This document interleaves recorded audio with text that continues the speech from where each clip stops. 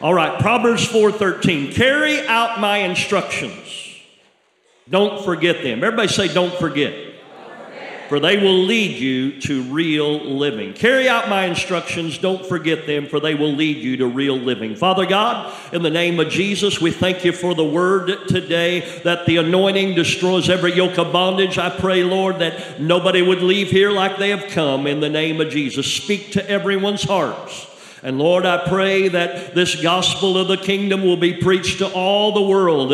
Lord, that all will hear. Send us to the nations, I pray, in the name of the Lord Jesus. And we thank you, Lord, that there is no bondage here, but the heavens are open today. Lord, if there be one here that does not know you, one that is backslidden, one that is away from you, I pray that, Lord, you would make it hot in here for them today. Let there be conviction in the house. In Jesus' mighty name I pray. And everybody said, amen. Why don't you tell your neighbor, don't forget, and you can be seated, all right? Just say, don't forget.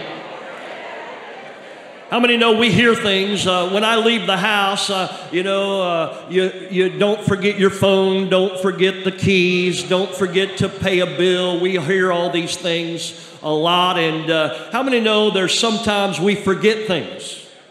I was checking in a hotel in Oklahoma in a small town, and I'm there with my wife, and a lady came up and hugged me. And she says, Doug, I haven't seen you since high school. And I didn't know who she was. All right? I forgot her name. And it was a bad thing. And I'm like, I want to introduce her to my wife, but I don't know her name. I remember she was a cheerleader. I played ball, so I knew who she was. I just couldn't remember. How many know we forget some things? Sometimes we forget some things. But I want to look to Hebrews 2, verse number 3. It says, how shall we escape if we neglect so great salvation, which at the first began to be spoken by the Lord and was confirmed unto us by them that heard him? How shall we escape if we neglect so great salvation? I was sitting on an airplane, and I was headed to Honduras to do a crusade or a festival. And I'm sitting there, and when I get on a plane, I usually put headphones on immediately. That way I don't have to talk to anybody. And that way I can study and do something, and I get something done and be productive. And I had headphones on, and I'm sitting by a lady that I don't know, and I didn't say anything to her. I wasn't being rude. I was just like, let's just get this thing to Honduras. And I'm flying out of Hartford, Connecticut. You know, it's actually in Springfield, Massachusetts, but it's the Hartford Airport. And I'm flying there, and they bring the cart down the aisle to give you drinks and the little bag of peanuts that they bless you with, unless you're allergic. And they give you those, and that lady was trying to pull her tray down, and she couldn't figure it out. And I just reach over and I helped her, and the tray goes down, and she starts talking. I take the headphones off. She said, oh, you must fly a lot. I said, yes, ma'am, I do. She said, what do you do? And when people ask me what I do on the plane, if I don't want to talk, I tell them I'm a preacher of the gospel of Jesus Christ. If I want them to talk, I say I'm a motivational speaker. So I didn't want to talk. I said, I'm a preacher of the gospel of Jesus Christ. And she looked at me and she said, oh. She said, listen, I've watched television and I heard a preacher say that you could know when you die, you go to heaven. She said, he used the word saved. She said, how can I know that when I die, I'll go to heaven? I'm going to tell you, I am ready to talk now. Because I feel like I caught the biggest fish in the ocean. I'm going to pull this in, and I'm not going to break the line, and this fish is getting in the boat. And I began to tell her about Jesus Christ. And I began to talk about the cross of Calvary and how God loves you. And I said, you can get saved right here. She said, you don't have to do that at a church. I said, no, you can get saved right on the plane. I said, right here. But I said, now, if you want to get saved, there's something you're going to have to do. You're going to have to pray with me, and not just pray in your head. You're going to have to pray out loud, because Romans 10 says, if you confess with your mouth and believe with the heart. And I showed her that scripture, and she looked around that plane. She said, I said, are you willing to pray out loud with me? She looked around the plane. She said, well, nobody speaks English on this plane anyway. They won't know what I'm saying. Because we're going to Honduras. She prayed the sinner's prayer. She opened up her eyes. And when she opened up her eyes and I opened my eyes, tears were running down her face. And she was so excited because she now knew she was going to heaven. And she looked at me and she said, do you think my husband can get saved? Now, when I think about that story right there, I think that we need to realize that the Bible says in Hebrews 2 and 3, how shall we escape if we neglect so great salvation?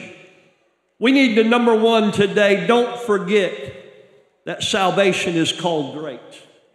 Don't forget that salvation is great. That word great there is mighty, and the word salvation is the word soteria, save, deliver, preserve, prosper, heal. Great salvation. I'm talking about something today. I think it's something that we take for granted, but great salvation came by a great God's great heart, by great grace, by a great personal Savior. The Bible talks about many things that are great. Great lights, great whales, great cities, great wickedness, a great river, great sea, great joy. And you and I will talk about a great team. We'll talk about a great deal. We'll talk about a great sale. We'll talk about a great house. We'll talk about a great school. But why are we silent about great salvation? Where would we be but for the blood of Jesus that saved us? Where would we be? Sometimes we look at people with judgment and we want to judge them with the judgment of man. But where would we be without the grace and mercy of an almighty God that had some mercy that pulled us out of the miry clay and set us upon a rock to stay? Why will we talk about all these things and we're silent about great salvation? Really, it says there in Hebrews, don't neglect. How shall we escape if we neglect so great a salvation? He's saying don't be careless with salvation. Don't neglect salvation. I'm going to tell you today that I refuse to be quiet about salvation. I will not shut up about salvation. I'm going to preach the cross and Him crucified. This gospel right here that I'm preaching today, it is still the power of God. It is foolishness to some, but unto us which are saved, it is still the power of God. How shall they hear without a preacher? The Bible says the word is nigh thee, even in thy mouth and in thy heart. That is the word of faith which we preach. Like Jeremiah, it's the word is like fire shut up in my bones today. I cannot neglect the word of God and the salvation that comes by the blood of Jesus. This word will not return void, but it shall prosper in that which it is sent. Think about salvation, if you will. There were 3 crosses. There were 2 thieves, but the one on the middle, he was there different than the other 2. He went there willingly. I will tell you, the other 2 went there dragging their heels, but yet he went there without sin. The other 2 had sin. How many know when Jesus went to the cross, He took your place and my place? We have all sinned and come short of the glory of God. The one in the middle, Jesus, is not guilty. The other 2 were guilty. He took our place. He was the sacrifice for us. And I will tell you today that salvation is free, but it's still not cheap. It was the precious blood of Jesus that was shed for you and I. It wasn't just a little blood coming out of His head and a little blood out of His hands and a little blood out of His feet. It wasn't just a little blood on His back, but His blood was poured out for you and I. When that spear went into His side, He was emptied of His blood for your sin and my sin and gave me and you great salvation. Somebody said, why is salvation so great? Salvation's great because of heaven. See, some people are like that woman on the plane. If I died, I'm not sure if I'd go to heaven or hell. I'm here to tell you, because of salvation, I can know when I die, I go to heaven. 1 John 5:13 says that we can know that we have eternal life. Luke chapter 10 says you can know your name is written in heaven. And Romans chapter 8 would signify to every one of us that we can know that we are a child of God. So if you're here today and you don't know if you died, you'd go to heaven or hell, I'm here to tell you at the end of this service, you're going to have an opportunity to receive great salvation and know that you're on your way to heaven. Somebody say amen. See, we can know we have eternal life. Salvation is great because we receive a miracle. The Bible says in Isaiah that the Lord himself will give you a sign or a miracle. His name shall be called Emmanuel. I'm here to tell you, Jesus is your miracle. Salvation only comes through Jesus. You can only get to the Father through Jesus Christ the Son. And today, maybe you're here and you realize that you deserve to be condemned. But I'm here to tell you, the Bible says there is no condemnation to them that are in Christ Jesus. I'm telling you today, get in Christ Jesus. That's your miracle. Salvation is great today because we become new creations in Christ Jesus. Think about that. We may look the same on the outside. We may have the same, we be recognized by our outside, but on the inside, I've been cleansed. I've been changed. I'm going to tell you, I am a new creation in Christ Jesus. Old things have passed away and all things have become new. Salvation is great because when you're saved, you will miss the great tribulation. Somebody said, I don't know much about that. I'm going to tell you something, or I don't even care about that. I'm going to tell you, you need to read about what happens after the rapture of the church. I'm here to tell you, there's not one of you that want to be here through the great tribulation. If you thought Corona was bad, if you thought any persecution you've had has been bad, you don't want to be here when the grace of God stops and the devil wreaks havoc on this world. Salvation is great because you'll miss the great tribulation. Salvation is great because God loves you. See, somebody walked in here today, you say, I don't feel any love whatsoever. Nobody loves me. My family doesn't love me. My neighbors don't love me. My wife doesn't love me. I don't know what you're thinking. But the Bible says, for God so loved the world that he gave his only begotten Son. That's what makes salvation so great, because you receive the love of God when you are saved. Somebody say amen. Amen. Salvation is great because it frees you from sin. Matthew 1:21, and she shall bring forth a son, and shall call his name Jesus, for he shall save his people from their sins. Salvation is great because it keeps you from hellfire. We don't talk about that very much. We don't like to talk about it, but I'm going to tell you, the Bible says there's a narrow way that leads to heaven, and there is a broad way that leads to destruction. Don't get on that road that leads you to hell, but get on the road that leads you to heaven, and salvation is the road to heaven. Salvation is great because it keeps you from hellfire. Folks, I want to tell you something. God loves you more than the devil hates you today. The devil never sent his son to die on the cross for you, but God did, because salvation is great. He sent his son to die on the cross for you. I watched a commercial one day. It was a Mercedes-Benz commercial. And the Mercedes-Benz, they ran the Mercedes-Benz with crash dummies into a wall. And they were talking to an engineer. And they were talking about all the safety features the Mercedes-Benz has. They have patents on these safety features, but yet almost every other car maker in the world has copied their safety features that are patented. And they asked the engineer, why doesn't Mercedes-Benz sue these other car manufacturers for stealing their design? And the engineer said something like this. He said, some things in life are just too important not to share. Are you listening to me?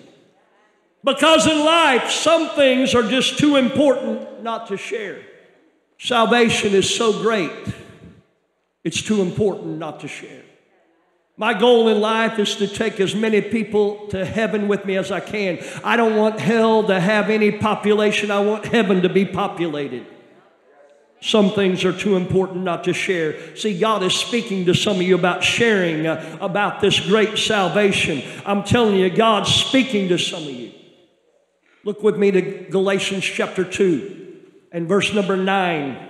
In Galatians chapter 2, verse 9 and 10, it says, "And when James, Cephas, and John, who seemed to be pillars, perceived the grace that was given unto me, they gave to me and Barnabas the right hands of fellowship, that we should go unto the heathen, and they unto the circumcision. Only they would that we should remember the poor, the same which I also was forward to do." Now here, the leaders of the church are talking to Paul the apostle. He wrote 2/3 of the New Testament, and they're telling him what to do. He is under their authority. They're saying, now, you keep preaching the gospel to the heathen. We'll preach to the Jew. But while you're at it, here's what they said: remember the poor. While you're at it, number 2, don't forget the poor. See, why we cannot neglect salvation and forget about salvation, don't forget the poor. See, people we would consider poor people in America have water. People that we would consider poor in America have access most of the time to food. You look at a place like Haiti, today they have a man-made struggle. Are you understanding me? A man-made struggle. You say, what am I talking about? Well, I don't want to make it anybody mad, and I got somebody from Haiti for sure here today. But I'm more Haitian than they are, I'm just joking with you today. You know, most people left Haiti 25 years ago and never went back. I keep going back, so I'm more Haitian than most Haitians. But I love Haiti. But I'm going to say this, and people can disagree with this if they want. When the former president was there, that former president, one of the churches this church has been at, many of the people have been at, was built by Jimmy Swaggart many, many years ago, but we put a water well there. They have a school there in True to Nord. And the president that was assassinated a few years ago went to that school and to that church. The people that gave guns to the gang members were trying to get him out of being the president. So here's what happens. They get rid of them, but now only the bad guys have guns. They don't have the Second Amendment in Haiti. Okay, whatever. Only 3 people know what I'm talking about. Greg knows.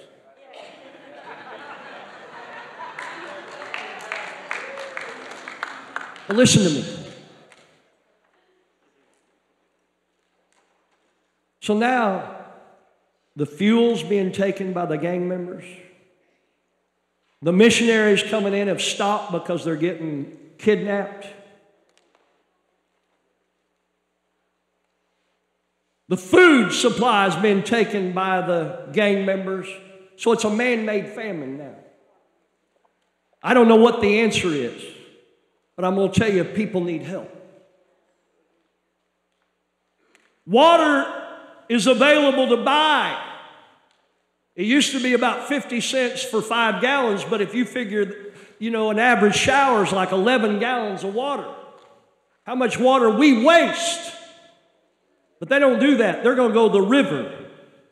India has tens of thousands of villages of people of 100,000 or more with no water unless the government brings it in. Where we're putting water in Pakistan are children that are born into slavery. They have to make bricks when they should be going to school because their parents are slaves. They're slaves. And until their debt is paid, they're going to be a slave forever. But we can go in there and bring water and bring food to these people. They have some issues. Pakistan has issues. India has issues. Haiti has issues. Unrest. Roads are blocks. All these things. But it doesn't say in the Bible, remember the poor that don't have any issues. Because where would we be? We all had issues. Oh, some of you say, I didn't have any issues. Your wife knows all your issues. And she's still married to you. Remember the poor. Don't forget the poor. Keep them in mind and feel enough to do something about it. Hebrews 13:16. But to do good and to communicate, forget not. For with such sacrifices, God is well pleased. The Amplified Bible says, be generous and distribute and contribute to the needy. I've already told you we've done more than 200 water wells in Haiti, more than somewhere close to 50 in India, and even in the last month we've been able to do 5 in Pakistan. God is moving this direction, and we're seeing now we've fed more than 300,000 meals to hungry children. But the greatest thing about feeding a meal to a child is we present the gospel to them. Because I'm going to tell you, I can remember one little boy had knots on his head and on his arm, and I asked the pastor, what's wrong with that little boy? And they said, well, his parents beat him. Well, you know, no kid really needs to be beat. They might need to be spanked, but beating's a different story. But they don't have, DHS. And I thought, you know what? The only love this kid may get is this meal and the gospel, and somebody hugged him today from our group. When he gets old, maybe the only thing that keeps him from being an axe murderer is somebody said, I love you, and God loves you. That's pretty extreme, but I don't know. I don't know what goes on in people's head, but maybe he'll remember somebody told him about the love of God. Listen, one of my friends, he's a businessman. He said, Doug, you need some passive income. I said, what in the world is passive income? He said, it's when you make money while you're sleeping or while you're on vacation. I said, well, when I go on vacation, it costs a lot more money than normal. And I said, my girls have all learned how to make Amazon work at night. So I don't have any passive income, but I was sitting in a chair doing absolutely nothing, all right? Nothing. Sitting there, just relaxing, and I thought, you know what? I don't have passive income. But over these 250 some plus water wells, somebody's getting a drink right now. Somebody's getting a drink.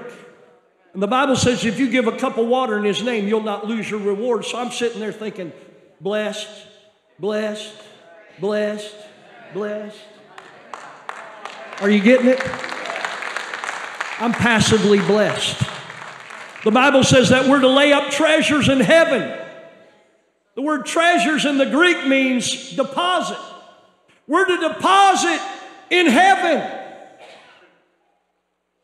See, some of us are working for our retirement. We're working, we're investing. But you know what? You need to invest where you're going to spend the most time. After we've been there 10,000 years. Luke 10:2. Jesus said, the harvest is truly great, but the laborers are few. Pray ye therefore the Lord of the harvest that he would send forth laborers into his harvest. Number 3, don't forget the harvest. Somebody said, well, I just give and I don't think about it anymore. What kind of farmer would I be if I did that? I plant seed and then blew it off. If you go to Oklahoma, where I grew up out in the Northwest, it's just Hicksville, all right? Everybody talks like me. Only they wear boots and they have socks on. I think I got my wife's pants on, but I don't know. They look a little short.